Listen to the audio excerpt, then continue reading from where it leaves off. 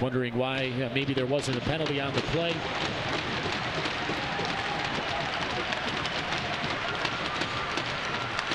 And heading off the ice, Tobias Odjick.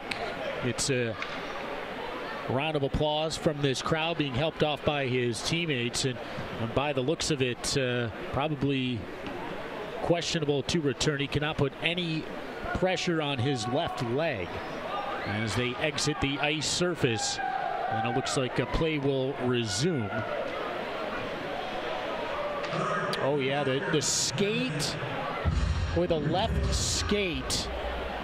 Watching the replay on the video board, you'll see the left skate just stick into the boards where the ice meets the boards, and did not